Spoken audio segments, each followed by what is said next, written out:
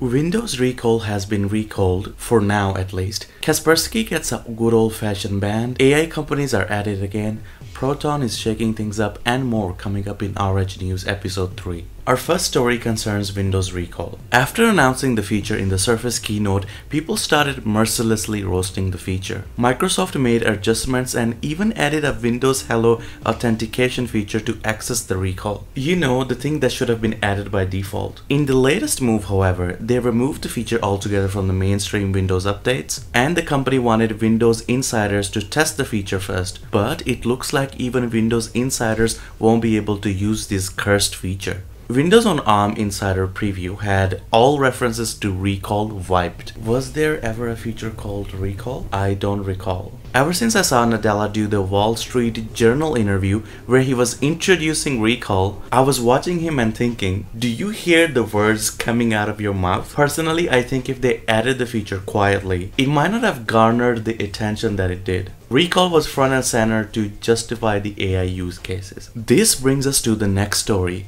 Several AI companies are scraping the web without permission to train their generative AIs. Until now, a protocol called Robots Exclusion Protocol was used. This basically tells web crawlers and other similar programs which part of the website are they allowed to scrape the data from. Most of the times, that protocol straight up denies any scraping, especially for AI use cases. The problem is it's kind of like an honorware system where the protocol was respected and complied with, but it's not legally enforceable. So a lot of companies are foregoing it to scrape that sweet, thick, juicy data. Tom's Hardware article points to an interesting argument that a lot of AI dev bros like to make. They're just accessing the free content that is free to consume, and it's not like they're pirating anything or getting the paid content for free. Yes, but by doing this, you are directly threatening that website's existence. You're building a competitor to that website, and every single thing where applicable will be derived from that website. That argument doesn't work, buddy. It just goes to show you the dichotomy between AI progress and the severely outdated laws, policy, procedures, and regulations. Moving on, Kaspersky has been banned in the US from selling its antivirus due to concerns mainly revolving around Russian authorities potentially trying to maliciously modify the products in order to gain intel. One source said it has privileged access to American computers, and this could allow the software to steal sensitive information, withhold critical updates, or install malware. I literally laughed out loud when reading that. First up, the antivirus doesn't have to be Russian to do all these things. Any software acting as your antivirus can do this. Secondly, American computers? With a statement like that, you can practically see them creating a narrative. By that logic, any Chinese or Russian company conducting business in the US could be a legitimate threat. Ban all of them. Kaspersky responded with denial of any instance of Russian government trying to persuade the company to do the bidding. It also stated that the concerns are theoretical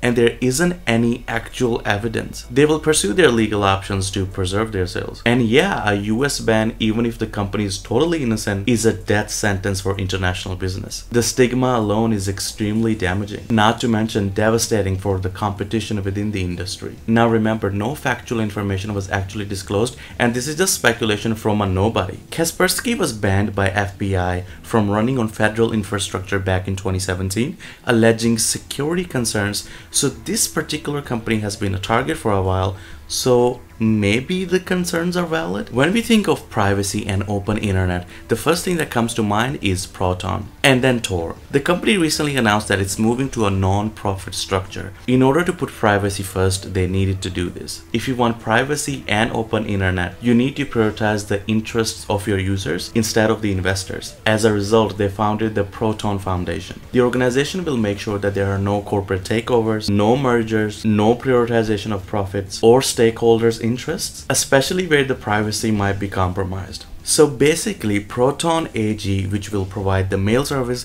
cloud hosting, password manager, and VPN, is a for-profit company, but the primary shareholder is Proton Foundation, which is a non-profit company, hence allowing it to control primary interests. I highly recommend reading Andy Yen's letter. in which he explains the reason for not going with other business models. Also, this letter is extremely moving. In a world where your data is harvested from every single digital interaction imaginable and every company is subsumed by greed, it's unbelievably refreshing seeing these privacy advocates care about their users and the concept of free internet. And finally, real quick, Microsoft's underwater server experiment was a success, apparently having less issues than their own land counterparts, but they're shelving the project, I assume to get more time to scale it. They also removed the guide to convert the Microsoft account to local Windows account in Windows 11. One more reason not to use Windows 11. And Nvidia temporarily became the world's most valuable company, surpassing both Microsoft and Apple. Well, that's it for the latest news, guys. Tune in next time for episode 4. Thanks for all the support. Please like this video and subscribe because your mother just passed away. His nuts passed away on your chin. This is Rogue Hat. Catch you guys later.